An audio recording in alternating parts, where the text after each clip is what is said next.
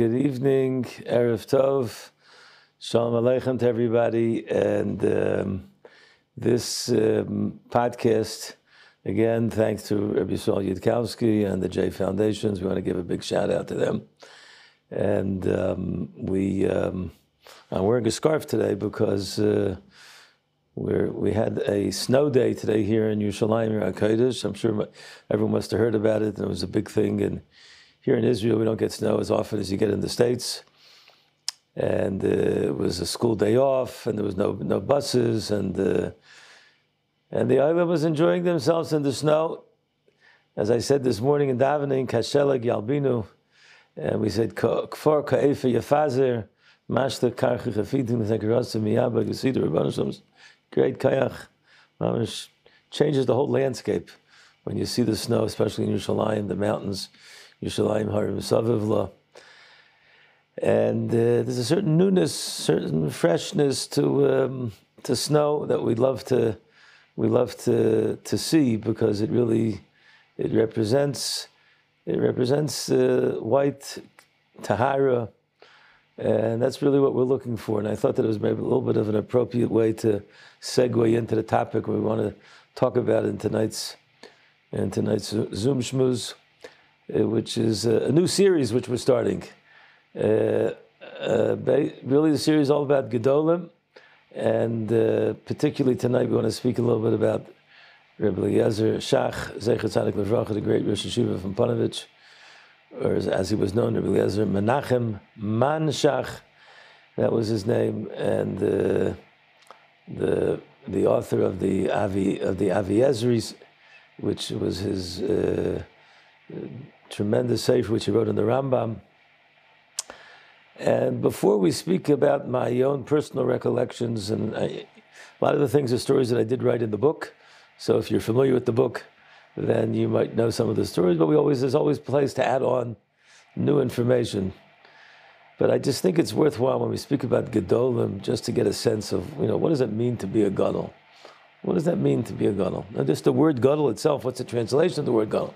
Simple understanding. Gadol means he's a Gadol. What does a Gadol mean? He's an older person. Like we know in the language of Chazal, Gadol means there's a Katan, and then there's a Gadol. So what does that mean? It becomes Bar Mitzvah. You become Bar Mitzvah, you're a Gadol, then you're Mechuyev in Mitzvahs. We always like to say over the Pshat what it says in the end of Megillah Esther, that Mordechai Yehudi was Gadol La Yehudim. What does it mean, Gadol La Yehudim? Gadol is like the attribute of HaKadosh Baruch Hu. HaKadosh Baruch Hu is Hakel HaGadol HaGibor V'Neira. A Gadol is someone that does for others. That's the difference between a Katan and a Gadol.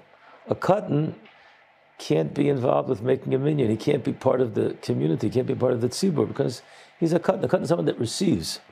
A Gadol is someone that doesn't only receive, but he returns. He gives to others. And that was the pshat by Mordechai. Mordechai says, Ki Gadol HaYehudim Ratzu L'Rei. He always gave to the Jewish people, always concerned about the Jewish people. So if I would try to give like a headline to what a Gadol, and really this is true from all the Gedolim, but specifically when I speak about Rav Shach tonight, is really the great attribute of caring about the tzibur and the responsibility of what it means to care about Klal Yisrael. I met many Gedolim, and each one was a giant. In a certain area, Rav Shach was really beyond all the other ones. Rav Shach, not only was he great in Torah, which is definitely a mainstay. You can't be a Gadol unless you're great in Torah. He was great in Torah, great in Chesed. But more importantly, his responsibility for the Klal Yisrael, responsibility for the overwhelmingly populations. He took care of not only Eretz Yisrael, the Olam HaYeshivas, which that was really his main function, but he cared about all B'nai Torah in Russia, in the Ukraine. Now Ukraine is very, very popular. I know what's going on in the Ukraine. And Europe, Africa, and North America as well.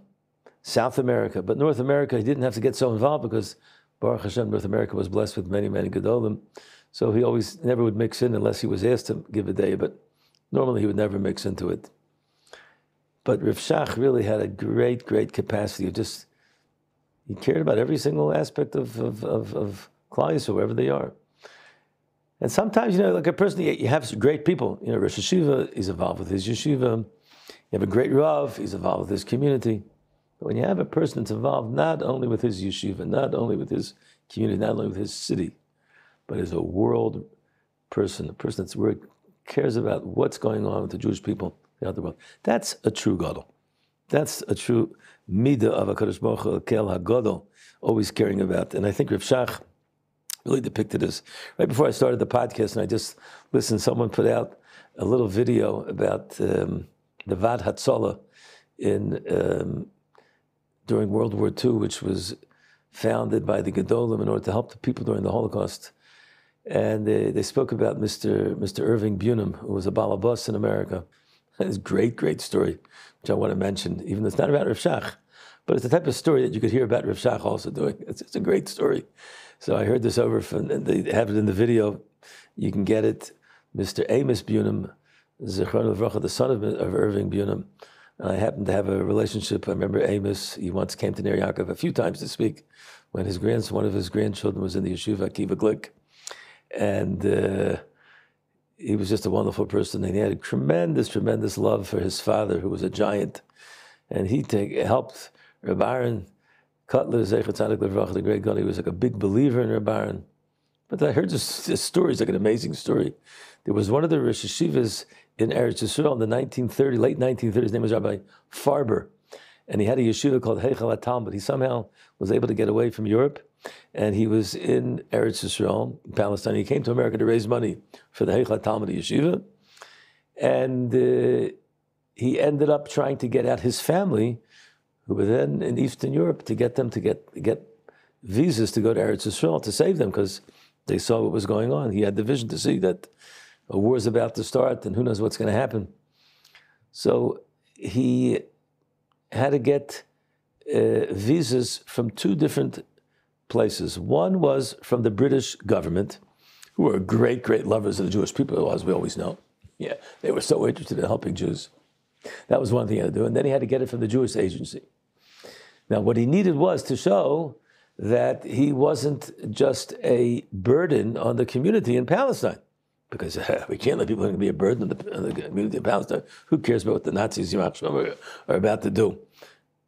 But in order to show that, he had to show that he has money. Now, he didn't have money. He was Rosh Yeshiva. He was raising money to keep the yeshiva going.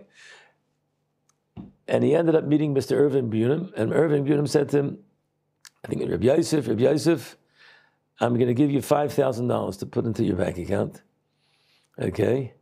And that shows that you're an established person, and this way you'll get a bank book, and you'll be able to get the visas that you need. I'm going to give you not $5,000, I'm going to give you $5,039. So he says, Irving, what do you need to give me? $5,000? $5,000 is enough. He says, no, the 39 is because I want them to think that you've had this account and you're getting interest on the account. You shouldn't just think it's exactly $5,000, because $5,000, I think, was a certain amount that you needed to show. Anyway, he ended up going to the British consulate in New York, and he showed him his bank account, his bank book. And the British, who were not big lovers of the Jewish people, they saw it and said, oh, very good. You're an established person. We're going to give you a visa. But besides us, you have to get permission from the Jewish agency. Now, the Jewish agency was not a religious organization at all. It was a secular Zionist, religious, non-religious organization. They weren't so interested in religious people. And he had a meeting with them. He went down to Manhattan and he met a Mr. So-and-so, and I can't remember the person's name right now, a Jewish man. And he showed him he said, I got a visa permission for the thing. I have to get permission from you. And then he looked at this bank book, and like a real typical Yid, he says, Rabbi Farber, where does a rabbi like you get $5,000? Yeah? Yeah. What's going on over here? So he was honest. He said, I'll be honest with you, I don't have the money, but Mr. Irving Bunim, a very, very established businessman, gave me the money. He loaned me the money, and it's put into the account. So they told him, we don't deal with hanky-panky things. Yeah? no, this is not legitimate. And they did not let him they did not give him a visa. So the Goyim, who are usually the sticklers, they gave him permission. But the Yidden who weren't really acting like Yidden, they didn't give him permission. So he was mamish distraught. He knew that this was it. So he went back to Mr. Irving Bunim and he told him exactly what happened. And Irving said, I have to think about it. The next day, he met with him. He says, listen, I'm going to tell you like this. It's a very, very difficult thing. And it's a horrible thing what they did to me. And he said over his line, the Yidden don't do for other Yidden. It's the worst thing. So he said, but I'm going to have a meeting with three very, very important people who I do business with. One is the head of the Mizrahi party. One is the head of another, I think, religious Zionist party. And another is the head of some other Jewish organization. And they have a lot of clout with the Jewish agency because they support the Jewish agency. So he made a lunch meeting with him, and they had a lunch meeting in Manhattan. And they asked him, no, Irving, you didn't call us here for a lunch meeting. What do you want? So he says, I'll tell you exactly what I want. They told him the story. And he said, the British are giving him this Jewish agency. I want you to call the British agency person. I want you to tell him, put pressure on him, that they have to give him a visa. So he said, oh, this is very, very difficult for us to put pressure on the thing. So he says, okay, if you're not going to do it, I just want to tell you one thing. If you don't get me that passport, that visa, by tonight or tomorrow morning, I can't exactly what time it was, I'm going to go tomorrow morning in Manhattan to the offices of the Sachnut, the Jewish agency, and I'm going to take a big rock, and they have a big pane window, and I'm going to throw the rock through the window. I'm going to smash that window. So he said to him, Irving, you can't, it's against the law. What are you doing? You can't do a thing. He says, and what is that going to help? What is it going to help? You're going to get arrested? What's going to help? He says, I'll tell you exactly what's going to happen. The New York Times is going to come, and they're going to ask why Mr. Irving Bunim is throwing a rock through the window. And I'm going to tell them it's because Jews do not help other Jews, when non-Jews help other Jews. And I'm going to tell them the story, and I'm going to spill the beans on them. So they said to him, you're really going to do this? So they said, I'm making a shvuah. And he was a religious man. I'm making a shvuah right now, that if you don't get me that thing, I'm going to go tomorrow morning and I'm going to throw the rock through the window. Within 3 hours, he got a phone call from the Jewish agency. Your request has been. Everybody said, this is a gadol. A gadol is someone that cares about, passionately cares about the Jewish people. I was Zoche, as a yeshiva bacher, when I came to learn in Eretz Yisrael a long, long time ago, over 40 years ago, and I was Zoche to learn in the Mir Yeshiva by the great Gedolim, Reb Chaim Shmulevitz and Reb Nochem Pritzovitz and Reb Beinish Zatzal, and I was Zoche. I'd heard about Rav Shach many, many times before I came to Eretz. I wanted to go see him. I wanted to hear him. And I traveled from Yerushalayim to Bnei Brak when I heard there was a shmuz. I had a friend of mine that was learning in Panovich, and I heard Rav Shach was going to give a shmuz one night, and I took a Sheirut, it was called in those days, from the top of Rehov Strauss, and I went to Bnei Brak, and I went in the middle of, at the beginning of second Seder. I got there early, and then I was introduced. I saw that Reb David Pavarsky, Zatzal, was then one of the other Rishiva. He was sitting in the Beis Medrash, sitting and learning like a regular bacher, and I went over to him and I introduced myself because I was friendly with his nephew in Baltimore and his relatives, and then he said to me, where are you learning? And I said, learning the Mir. And then I had a kasha on the sugi that I was learning. I started asking him, and Reb David was right into the sugi, even though they weren't learning that Mesepta in Panovich, but they were learning in the Mir. But right away, we got into a whole riska deraisa, and he gave me a gavaldik pshat in the kasha that I had. That was Reb David. And then the Seder was ending, and I thought for sure the shmuz was going to be in the Beis Medrash. And then all of a sudden I see everyone standing up, and they go to a side room. In Panovich, the minhag was you don't give the shmuz in the Beis Medrash. The Beis Medrash was used for learning, and you go into the side room. And there, Rav Shach used to give his famous Musar talk. It was a very, very austere kind of room. Panovich was a little different. Even the Mir, which was austere, but the Panovich looked even more austere. And Rav Shach got up, and it was the first time I heard Rav Shach speak, and I saw the passion and the Musar that he gave, and the Adrocha gave, and just the way he looked. He looked, the other way I describe him, he looked like a Navi. He looked like a Navi. He gave Musa like a Navi, talked like a Navi, but you saw the passion in him. And that was the first time I was captivated in the audience to see Rav Shach. And then I heard him speak on a few occasions by Levias. He spoke when Reb Chaim Shmulevitz was nifter. He spoke when Reb Moshe Feinstein was nifter. Patzkel Abramsky, he spoke. And every single time I heard him, it was always like uplifting. He always came back with an uplifting feeling. And then what happened was, I was a younger man in the mirror. I was a bacher, then I got married, younger man in the mirror. And eventually I got a job teaching in an American yeshiva. And for some reason, either I was appointed or somehow it fell into my lap. I was like the first one to start doing the Gedolim trip. In those days, we used to take the boys from the yeshiva, take them on certain occasions, take them to Bnei Brak, and then we would go visit the Stipler, we would go visit Rav Shach, we would go visit Reb David Povarsky, go visit Reb Michael Lefkovich. Later on, we went to Reb Aaron Leib Steinemann, and especially in Ner Yaakov, it was always a big highlight. Reb Michael Feinstein we went to. Later on, we went to Yabal Chaim Tov and Reb Moshe Hillel Hirsch. And I used to take the boys, and Rav Shach would speak with them, and it was just great. And you saw the way he dealt with it, and the way he spoke to every single individual bacher afterwards. And a bacher would have a shaila, and he'd give him an insight right away. He cared about every single person. And then I was zoiche when I got involved with a little bit of I'll describe it as a kehila type of issue, which Rav Shach was very much involved, and I was asked by Rav Yishvei Zatzal to go and speak to Rav Lezer Shach, and I ended up going to many, many times. You asked me before how many times I was by Rav Shach. We were there a few times. I was by many, many times. And I saw the way he dealt with that particular klal issue with such insight and with such achrayus. It's the only way to describe achrayus. He had tremendous, tremendous achrayus and tremendous insight. And I became very, very close to him.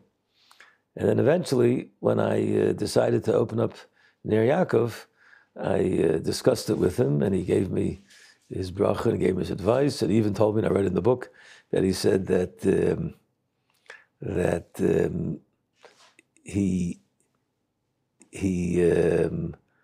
he's going to be the nasi of the yeshiva. He's going to be the president of the yeshiva. He appointed himself. He's going to be the president of the yeshiva. Because he felt that would help me. And also, when he had an involvement with the yeshiva, it always had siyata d'shmaya. That's the way it was. He didn't tell me that, but then I saw that afterwards, how much siyata d'shmaya had. Now, it wasn't just only the siyata d'shmaya, which was the main thing, but it was just the care. Anytime I had a shaila, I had a different question that came up, I could always go to Rav Shach, have a gadol, to be able to go speak to him. It's tremendous. Take the bachrim to him. They got chizik from him. So it was really just beyond. So I want to say over one story that took place, and it took place in 1991. 1991. For those of you who might remember a piece of history, the world was then. Everyone thinks that now the world's not such a safe place. We have what's going on now. Russia. I don't know if you're following the news. Russia, Ukraine, China. Everything that's going on, the truth is, it goes in cycles. So then the big issue was Saddam Hussein. War number one. And the point was that he threatened to shoot missiles into Israel, 1991. Now, this was really going on for a period of time. It didn't just happen, overnight. It was going on for a period of time, and America said that they're gonna bomb him. But he threatened he's going to shoot missiles into Israel. I don't know what the shooting to is. What is he going to do with Israel? An anti-Semite. That's what he is. Halachi Esav son Yaakov, Saddam bevadai son Yaakov, Kol Shekain. So I remember going to Rav Shach before the Zman even started. Then he asked me, Rav Shach, do I have a right to bring boys from America into a place which is a danger zone? They say that in those days we thought it was going to be chemical warfare. So we thought he's threatening chemical warfare. In America, everyone said he had chemical warfare. At the end of the day, they found out he didn't have any chemical warfare. He didn't have anything. Yeah, the whole thing was a big bluff. That's what they say. But at the time, it was a real threat. And Rav Shach told me then that, I want to read the exact lesson that I write over here in the book. Yeah, Rav Shach said that, no, for sure, the Talmud, here's what he says like this. He says, do I have a right? Is responsible on my part to bring American boys into a war zone? So he replied, first of all, nothing has happened yet. That was the first, nothing has happened yet. In Eretz Yisrael, there are always future threats to worry about. He said, you think this is a threat? There's more threats to worry about. And this I heard from other Gedolim as well. Like, not take it seriously. But in Eretz Yisrael, that's the Mahalach. The Mahalach, there's always threats. Right now, it's a threat, but it's not more than a threat. And so first of all, he calmed me down about the political situation. I was thinking, war is happening any minute. No. And then he said, for your type of Bachim who come to your yeshiva, this was amazing. He says, a year in Eretz Yisrael can be categorized as pikuach nefesh, saving their lives. A regular Bacher living in America, he can go to Lakewood, he'll go to, Muncie.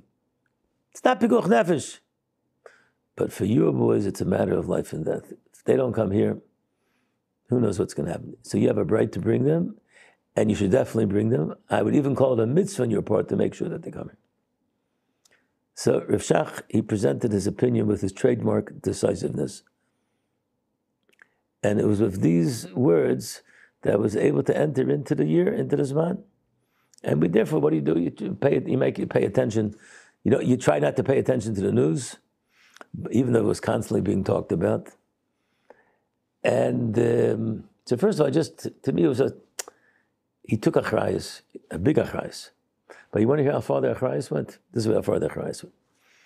The Zman was progressing very nicely. We had guys learning. And the Iraqis gave an ultimatum. Either the Americans get out of Kuwait by a certain deadline, or we're going to bomb you back into the Stone Age. And I know America said that to Iraq. Iraq said, no, we're going to send chemical missiles.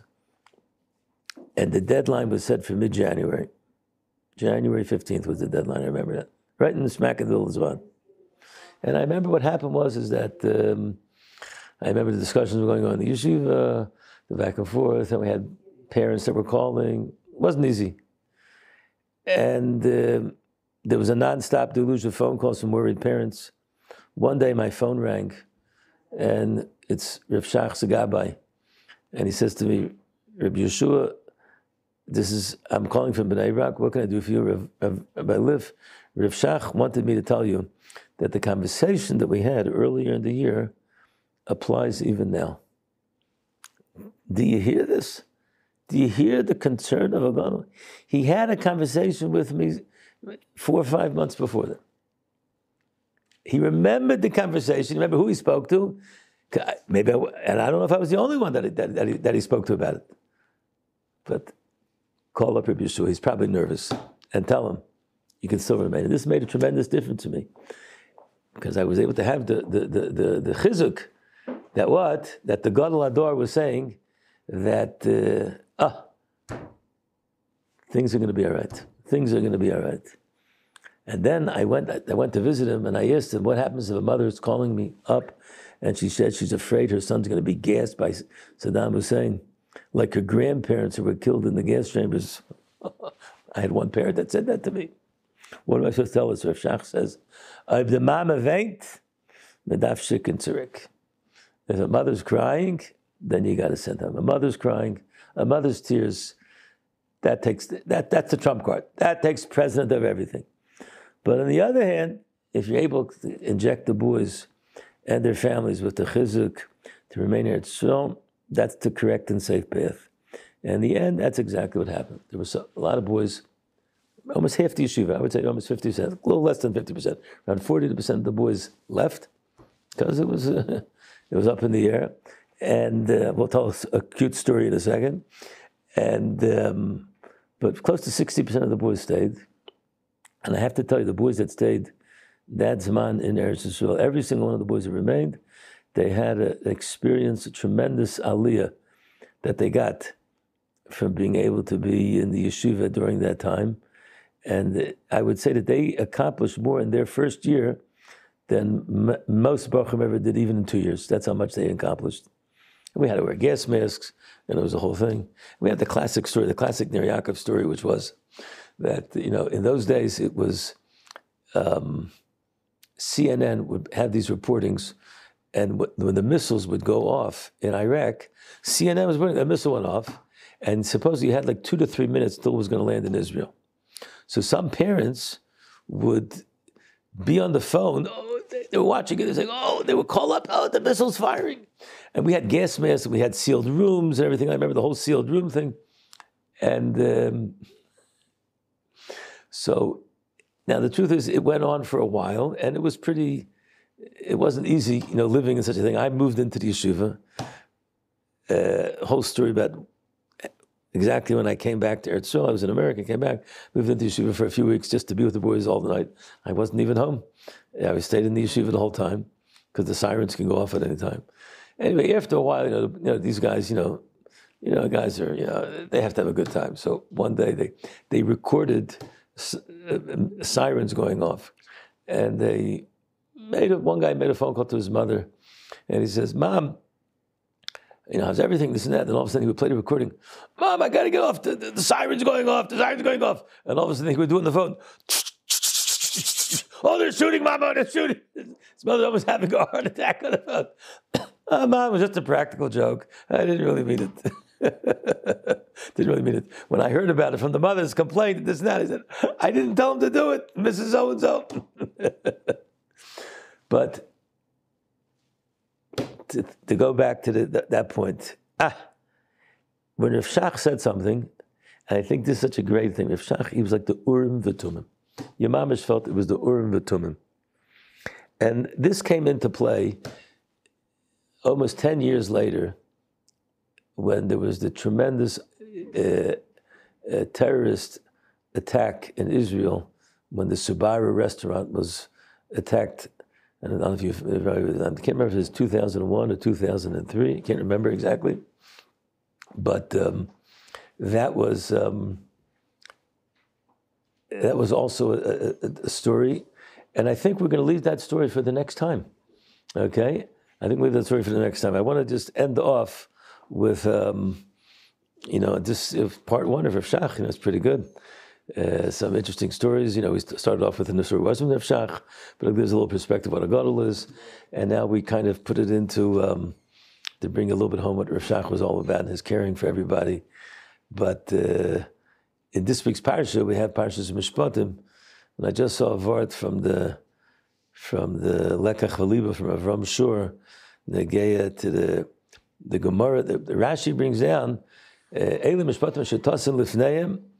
That Moshe Rabbeinu, why does it say Lifneim? So it wants to tell us that Moshe Rabbeinu said, "Oh, maybe I'll just teach Klal Yisrael the halachas once or twice or 3 times. They'll know exactly what they have to do. I don't have to go be'iyun into everything. I don't have to go be'iyun." So if Rebbe says you're not going to go, you have to teach them. It's got to be like a shulchan aruch lefanav. You have to tell them the whole pshat. You have to tell them everything that's going on. And Lekach V'Libav has a whole shtickle Torah to show us that when Chazal say something, for instance, the halacha is you're not supposed to learn by the light of a candle on Shabbos. Why? Shemeyate, because you might come to what? You might come to turn it, to try to dip it, to turn it towards you. Shemeyate, the candle's going to start going out. You're going to try to fix it up. And the Gemara says that one of the Amoraim said, one of the Tanoim said, "Oh, I think it was Shimon Bar Yochai said, I said, it's not going to happen to me. I know the halacha." And then Kemat, it almost happened to me. So the word is that when Chazal say something, this is what the Sfas Emes says, it creates a mitzias. It creates, it's a reality in the world.